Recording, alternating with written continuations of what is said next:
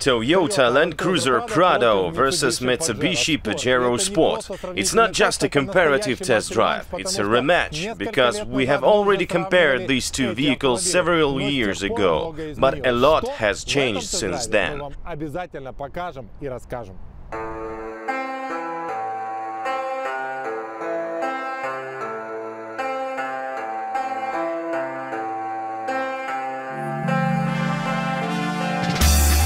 The design of Toyota Land Cruiser Prado was updated several years ago, but still this vehicle looks very modern and up-to-date.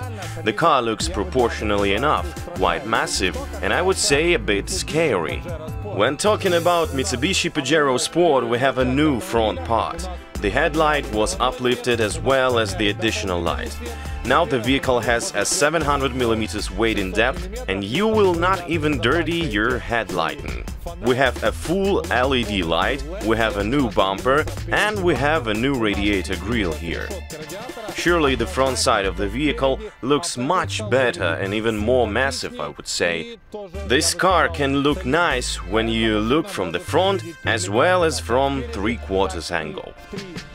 While Land Cruiser Prado looks proportional, I can't say the same when I look at Mitsubishi Pajero Sport, especially regarding its silhouette. In my opinion, neither Prado nor Pajero Sport are not the pieces of automobile design art. Of course, if you don't mean that design equals to a couple of headlamps and 1.5 meters of plastic covered with chrome that moves from one part of the car to another, from the current car generation to the new one, when judging the design of these two vehicles, I kept on asking myself, where did the masters who created such pieces of art like Mitsubishi 3000 GT, Mitsubishi Galant VR4, Lancer Evolution or Pajero Pinin disappeared? I have a similar question for Toyota to ask. You have created a Toyota 2000 GT for James Bond. You have created Supra for usual sports car lovers as well as Toyota Century. Although my video editor is asking to delete this model from the list. He says that Toyota Century looks like a Volvo that was fine-tuned by a rasp. Okay, no more hate speeches from my side.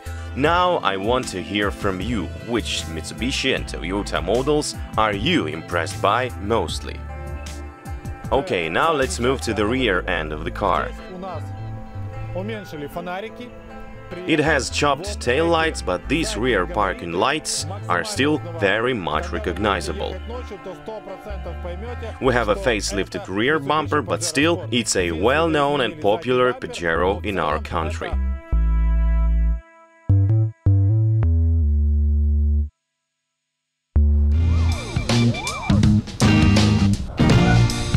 We start the braking from a speed of 60 km per hour. The best result of Prado is 12 meters 13 centimeters.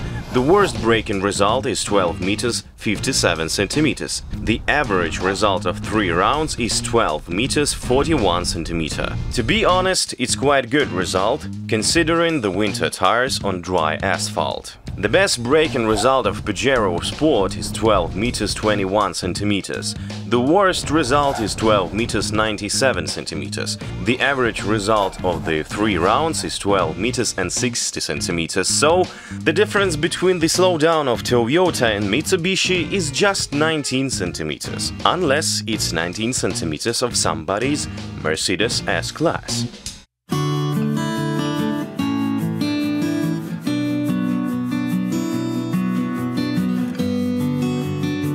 If you're a left-handed driver that is forced to change a Porsche car to a cheaper one, then the Pajero Sport is a perfect option for you, because the start-stop button that activates the car is located here, on the left side of the wheel, just exactly as in a Porsche. This fact adds a touch of premium for those who understand it. On the other hand, it adds a lot of questions for the others that don't, especially considering the fact that this button is covered by the wheel as well as the turn signal lever. But in general, it's an interesting and unusual solution. We have already discussed the size of the Pajero Sport. It's more narrow than Prado. The inside part of the vehicle tightly covers you, so you might get an illusion that you're inside of the sports car. Doubtful if it's an important option of a brutal off-roader. But I must admit that I don't feel any inconvenience driving this vehicle. Although, sometimes I'm afraid I will hit a ceiling with my head, but it's never happening because of the special stamping on the roof. By the way, the front pillars are quite sloping, and this adds the good aerodynamics to the car, but it may be not too convenient for a tall driver. Although, if you're 1 meter 90 centimeters just like me, you would not have any problems. But if you're taller, then it may be an issue. By the way, now I'm checking the electrical adjustments. I can lift the chair up and hit the ceiling, and it's no surprise in a Japanese car. But I feel that 3 or 4 centimeters are missing when I'm trying to bring the chair down. Then it would be just perfect.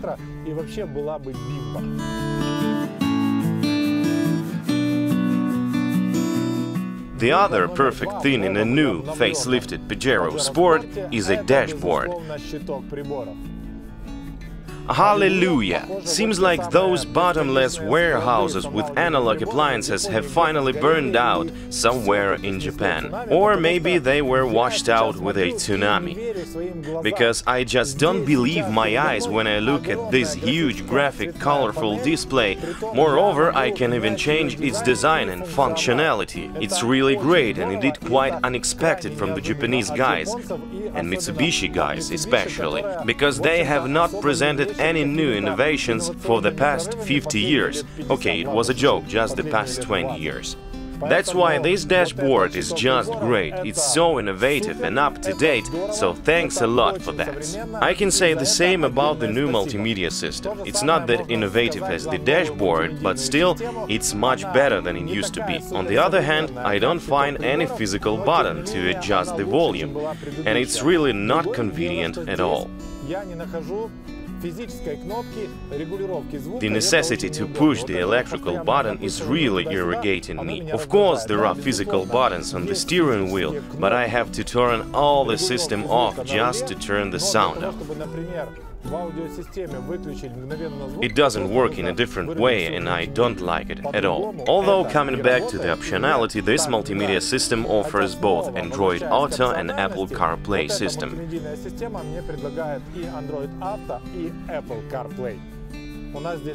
If I'm not mistaken, we have a new design of the separate zone climate control system, but again, this stuff that I have to manually turn looks so old-style and outdated, like from the old times. To summarize, I divide the design options of Pajero Sport to those that I cannot accept and to those that I really like a lot. For instance, it's quite obvious that the design of this multimedia steering wheel is much more interesting than the one of Toyota Land Cruiser Prado. At the same time, these seat heating buttons come from the Japanese warehouses that keep on producing exactly the same type of buttons are still working. Seems like the agreements are still valid, because Mitsubishi keeps on installing these old-fashioned buttons to the newest generation of the vehicles.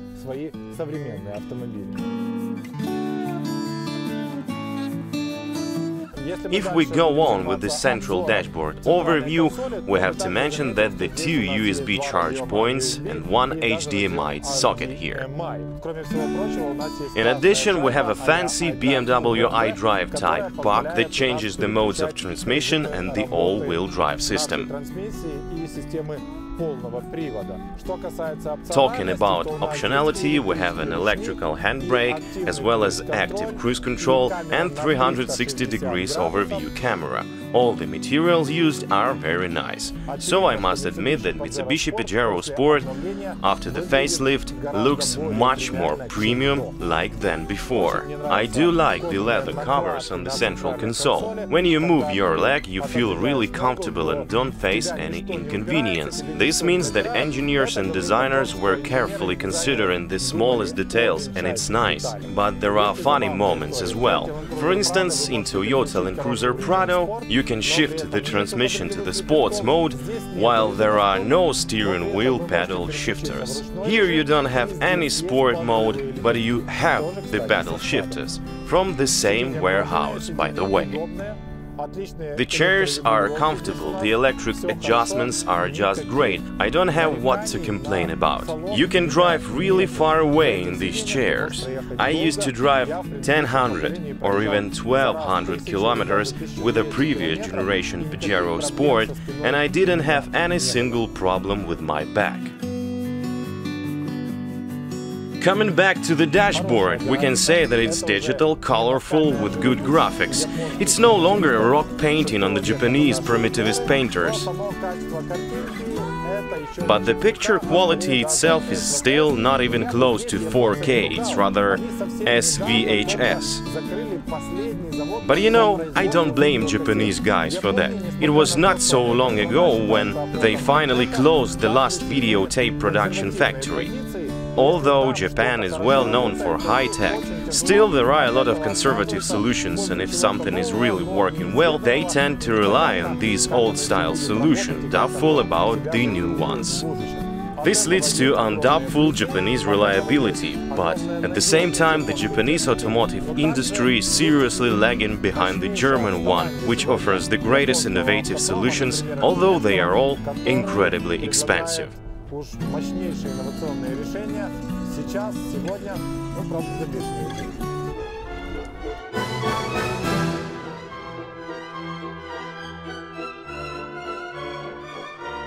We're testing both vehicles with a slalom test. They both are predictably cranked, but at the same time there is a feeling that Toyota has a slightly sharper steering, while Pajero Sport reacts with a small delay. At the same time, it was not clear till the very end who is the leader in this test. So the final result is as follows. Toyota finishes with 13.12 seconds, Mitsubishi with 13.32. At the same time, when we overlay one video to another, we can see that both vehicles roll similarly and both stay on the track. Yet Land Cruiser Prado makes this a little bit better.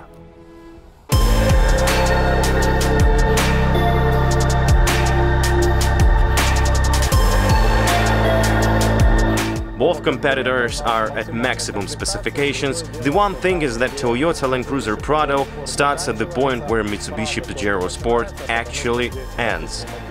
For example, Toyota has the air suspension, which can be height adjustable. It also has a crawl control system that allows conquering the off-road in automatic mode. It also has a lot of other fancy systems that Mitsubishi Pajero Sport doesn't have, even in the highest spec. That's why we will concentrate not on the options but on the characteristics that allow us to compare these two vehicles. Sizes, for instance. It's obvious that Land Cruiser Prado is much roomier. This vehicle is wider.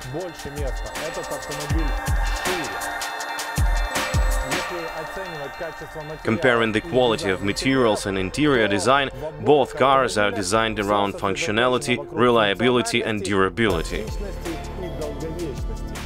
The other thing is that Toyota still has analog indicators on the central console. The multimedia screen is not big enough, the computer graphics is quite poor. But when talking about comfort, I must admit that Toyota paid good attention to the smallest details. There are a lot of physical buttons, they are big enough and correctly located. Except for the one block that is located below the steering wheel, near your right knee. I have a lot of questions about why did they place the camera switching as well as the wheel heating, the car wiper heater and several buttons more at this place. Firstly, the owners of this car will never discover this block easily. Secondly, I truly believe that in such a big vehicle there was enough room to place these buttons at the block with the conditioner or climate control, like here in the second row. It would be fine even it's a cascade style. In this case, I would discover these buttons much easily. I was laughing when saying that Mitsubishi Pajero Sport is a perfect car for a left-handed driver because the start-stop button is placed to the left from the steering wheel. In Toyota, I would laugh that this is a perfect car for a knee driver, because my knee hits the start button, and only thanks to the leather cover that covers the central console as well, I cannot commit suicide while driving. It also protects my knee from aching when driving for long distances.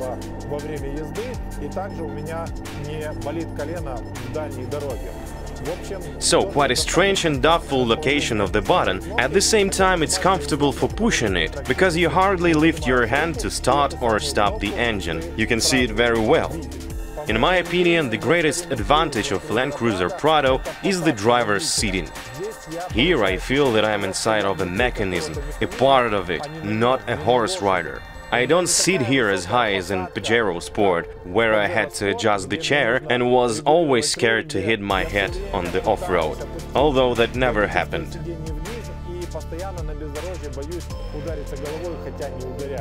In Land Cruiser, I sit quite low, my chest is safely covered with the instrument panel, I feel comfortable, I have a lot of space all around me.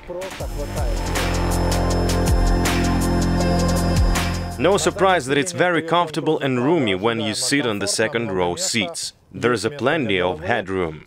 Now the front seat is adjusted for me, so you can see how spacious the legroom is. In Toyota you can move the second row of seats closer and make the boot space bigger, or you can move them backwards, thus making yourself sit comfortably. There is a folding down armrest. You can also adjust the second row backrest to the very comfortable angle, so you just drive and relax. The interior of Toyota Land Cruiser Prado is definitely wider than the one of Mitsubishi Pajero Sport. We have checked that.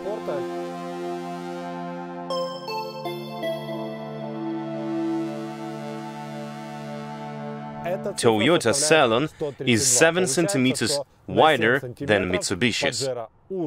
The height from the floor to the roof when seated on the second row of Land Cruiser is 123 cm, while in Pajero Sport it's just 117 cm. Besides, we should mention that at maximum spec of Toyota it has the seat heating and separate climate control. So you have a 3-zone climate control, 2 zones for the front row and 1 for the second. But we should also remember that the maximum spec is much more expensive than maximum spec of Pajero Sport.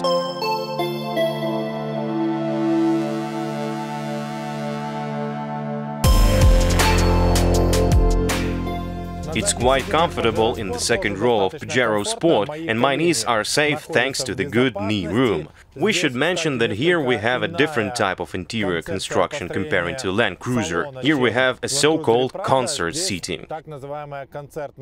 This means that the second row is located higher than the first row. And that is exactly why my head is bumping the ceiling right now.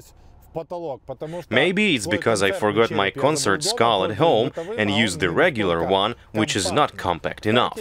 Talking about the ceiling, please note that there are special buttons that turn the additional air conditioning ventilation, especially for the second row passengers.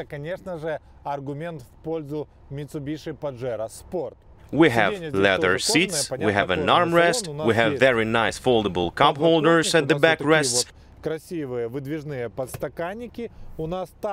the backrests are nicely adjustable, yet there is no option to move these seats like in Toyota.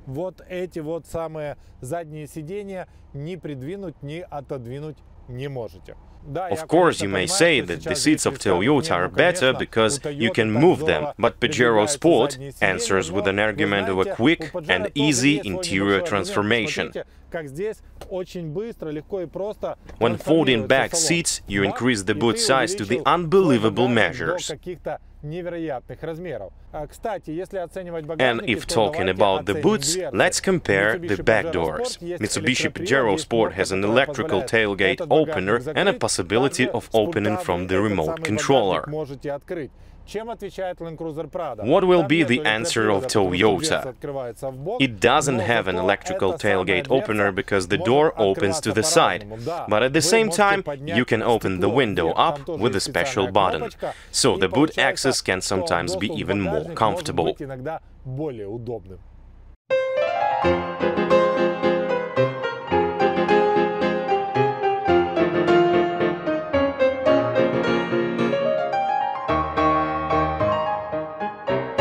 The sizes of our contestants, their weight and ground clearance warn us that the moose test will be tough for them and scary for the driver. By the way, the car weight of Pajero Sport is 2065 kilograms and the ground clearance is 218 millimeters. Land Cruiser is 195 kilograms heavier, with the ground clearance of 215 millimeters. Although all these parameters are important, but in this test all depends on the suspension tuning and vehicle stability control system. Mitsubishi starts first and without any problems passes the qualification on the speed of 50 km per hour. At the speed of 55, Pajero Sport seems to look as stable as before, but there are some issues inside indeed. Mitsubishi Pajero Sport. The facelifted Pajero Sport has just passed the elk test at the speed of 55 km per hour.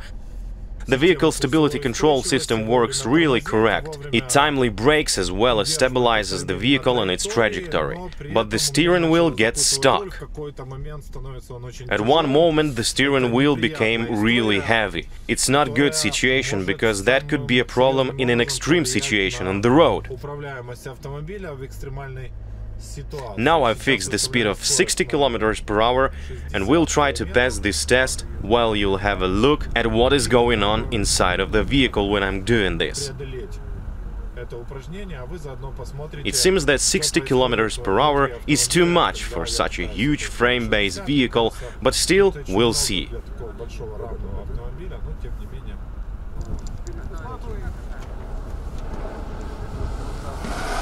It's fine, the steering wheel bites a little. What is least expected is that the more speed is, the less biting effect is, and the vehicle passes the elk test easily from the speed of 65 km per hour. But what is the most wonderful is that Pajero Sport passed the test on 70 km per hour. From the first trial, that doesn't happen often even with the passenger vehicles or compact SUVs.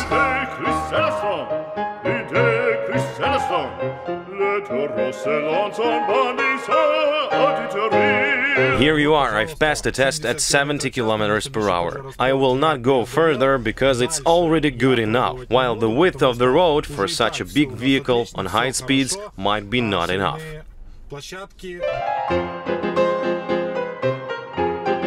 What would Toyota Land Cruiser Prado answer? Although Toyota passes the test from the start, but demonstrates a very strange behavior. Power steering at Toyota faces the same problems as Pajero Sport had. What can I say? Here the steering wheel bites absolutely the same way, so I had to exert the physical efforts to overcome this difficulty. Finally, I managed to pass the 50 km per hour test.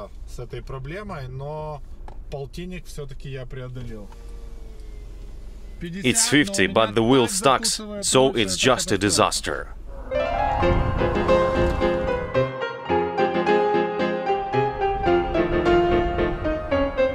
But with speed increasing, when you need to jump over 60 km per hour and hit 65, all the uncomfortable issues fade away, and Land Cruiser confidently replicates Pajero's success and gets the 70 km per hour mark.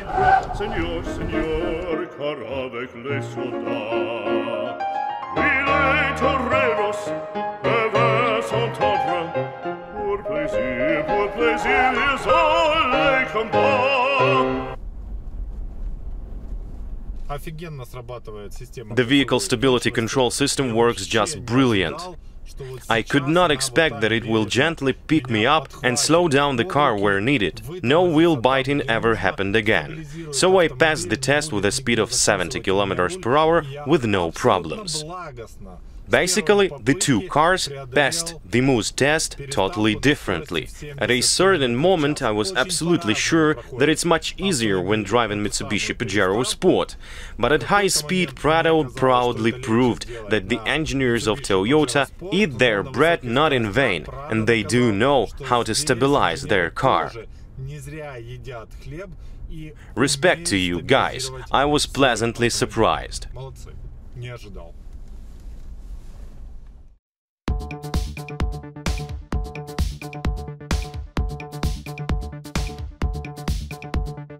Land Cruiser Prado is a fairly controllable car, although it's obvious that it's not the lord of the highways. At high speeds you have to control the car weight, at high speeds you need to understand that we have a high center of gravity and all the moves must be done in advance. Although obviously security system will back you up a lot. Basically the acceleration dynamics and dynamics of this car are enough for me up to 120 km/h. Then everything becomes more problematic, because we no longer have a giant torque. We're left with just 170 horsepower. That is not always enough for such a heavy car, especially with dynamic overtaking after 100 km/h. But if suddenly you leave the highway and, for example, find yourself in Kropivnitsky-Kryvyi Rih direction, then there you will understand what the Land Cruiser Prado was created for. It not only easily overcomes the lunar landscapes, it will bring you safe and sound from one blessed city to another with maximum possible comfort. Basically, after our Namibian adventures, it makes no sense persuading you that Prado is a supercar for super tough off-road. But nevertheless, as soon as a lot of our subscribers ask for that, we will gladly do so for you.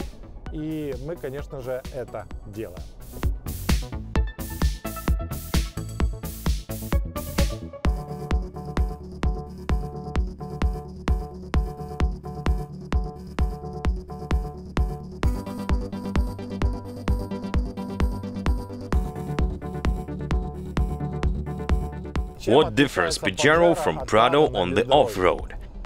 Pajero is a real combat motorboat that planes over all those road pits and holes. Due to the light weight, this car flies over the holes in the road, while Prado flattens the obstacles. And that is the biggest difference between them. Can we say that Mitsubishi is weaker in cross-country ability comparing to Toyota? I'm sure that it's not. Can this car deal with off-road? Yes, it surely can, and it can do so at high speed. I'm personally familiar with Hiroshi Matsuoka, who is the Dakar winner who became a winner in 2 consecutive years. Myself and my team personally were filming his test drives all over Ukraine when the special off-road routes were constructed for him in 6 or 8 cities in Ukraine. He made test drives with several thousands of Ukrainian car lovers. I saw how the ordinary stock vehicle makes thousands of laps on off-road, on high speed, without any break, day to day. Despite such hell conditions for 2 weeks with no stop, this car was never damaged. It was not changed to another one, and it brought a lot of fun and excitement not only to Matsuoka, but to several thousands of Ukrainians. That's why I'm 100% sure in off-road and rally raid capabilities of Pajero Sport.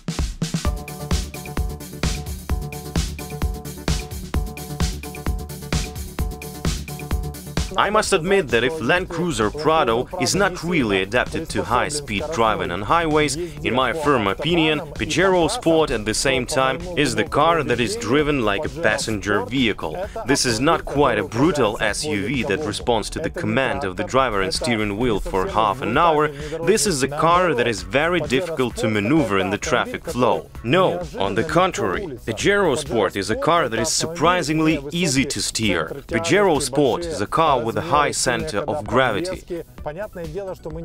It is clear that we cannot compare the handling of Pajero Sport with passenger cars, but if we compare Pajero Sport and Land Cruiser Prado, then Pajero Sport is definitely closer to handling of a passenger car than Prado. Suspension is the big advantage of Pajero Sport. It doesn't care about the Ukrainian asphalt off-road. This car will just as easily overcome lunar craters, which are very common on our roads, even on national and international, but at the same time, this suspension overcomes small holes and small pits little worse than Land Cruiser Prado does. But here we need not to forget that Land Cruiser Prado on our test is equipped with air suspension, and perhaps the Land Cruiser Prado with a spring suspension will work out minor bumps exactly the same way as Pajero Sport.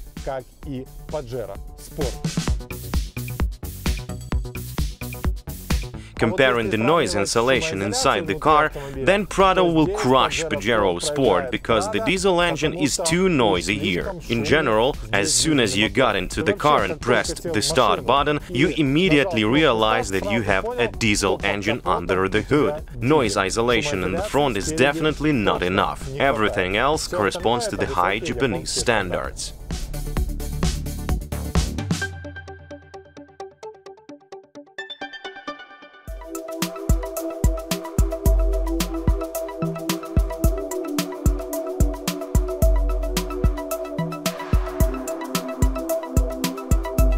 It's stated that Mitsubishi Pajero Sport is equipped with a 2.4 turbo diesel engine with no alternative. The output is 181 horsepower and the torsion torque is 430 Nm. According to the paper data, the 8-speed automatic transmission should accelerate the car to 100 km/h by 12.3 seconds.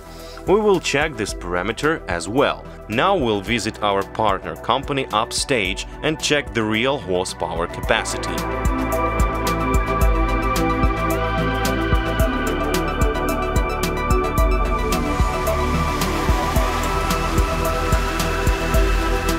When measured from the flywheel, Pajero Sport produces 181 horsepower, just like on paper, and 455 newtons of torque, which is 25 newtons more than stated. When measuring the power from the wheels, the horses dropped to 158 and the torque to 409, which is actually a great result. Land Cruiser has a wider range of engines, but the headliner of sales in Ukraine is a 2.8-liter turbo diesel with 177 horsepower and 450 newtons of torque. Unlike the Pajero Sport, Land Cruiser Prado has a 6-speed automatic transmission. Prado is obliged to accelerate in 12.7 seconds to hit 100 km/h. But what does Prado really shows on the stand? I have an answer to this question.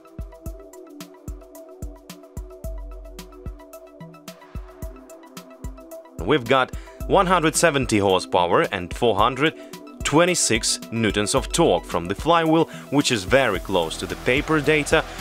From the wheels, everything does looks not so magical. Here the power dropped just to 120 horsepower and the torque is decreased up to 330 newtons. And here's the right time to move on to measuring the acceleration dynamics. Let me remind you that Mitsubishi, according to the passport data, is gaining up to 100 in 12.3 seconds. In reality, you can count on 12. Prado promises to get to the 100 in 12.7 seconds. But most likely it will be 13.8. At least this is indicated by our race logic. In general, we have drawn a new favorite for races in 402 meters. That is Mitsubishi Pajero Sport, which predictably and reasonably overcomes Land Cruiser around one full body.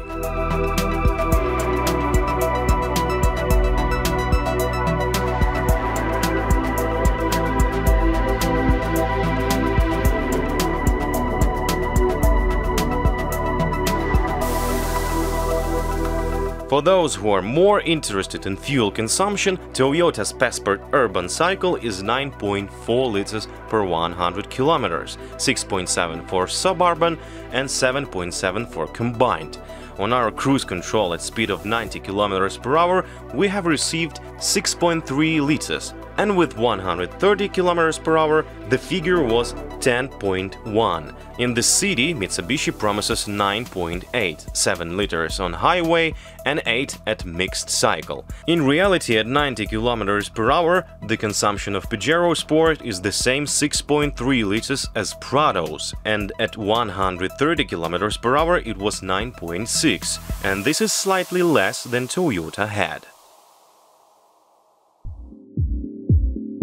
And finally, let's talk about the prices. In Ukraine, the cheapest Prado costs about $35,000 today. The most expensive is almost $59,000, but everything depends not only on the specification, but on the engines as well. At the same time, for the version with a petrol 4-liter engine, they start to ask from $36,000. For Pajero Sport, everything starts at about $35,000 and finishes at $36,000 for the top-end spec. Let me remind you that there is only one engine available, and the transmission can be either 6-speed manual or 8-speed automatic.